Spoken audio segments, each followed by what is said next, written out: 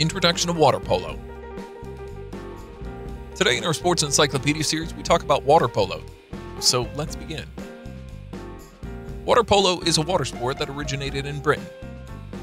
The game involves players using a combination of swimming, treading water, throwing, catching, and shooting to defeat the opponent's team. The basic objective of the game is to score more points than the opponent team. How to play water polo? Water polo is a team sport which consists of two teams that compete. Each team consists of 13 players, out of which 7 players play at one time, including 6 outfield players and 1 goalkeeper. All players are required to wear a simple swimsuit or trunks depending on sex, as well as swimming caps and goggles if required. The game takes place in a pool that is 2 meters deep with a dimension of 30 meters by 20 meters. There is a net on either side of the pool belonging to each team. All outfield players are only allowed to use one hand to hold the ball. It's permitted for the goalkeepers to use 2 hands only when they're within 5 meters of their own goal. The game duration is divided into 4 quarters, with each quarter lasting for 8 minutes. There is a 2-minute break between each quarter.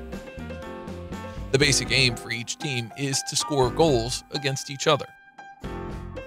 Players do that by advancing the ball up the field by swimming with the ball in front of them, or by passing to teammates.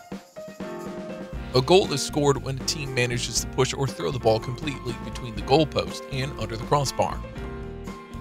Every goal is equal to 1 point.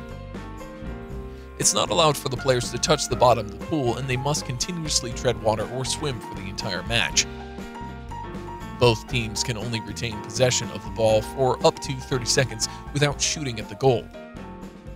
In case of any broken rule, players are given ordinary and major fouls. Each player is only allowed 3 major fouls, exceeding which results to exclusion from the entire game. How to win in water polo? At the end of the match, the team that has more points is declared as the winner. If the game ends in a tie, a shootout occurs to decide the winner. Friends, this is just an overview of the game, but if you'd like to know more about the rules of water polo, comment down below. If you like the video, hit the like button, and don't forget to subscribe to our YouTube channel.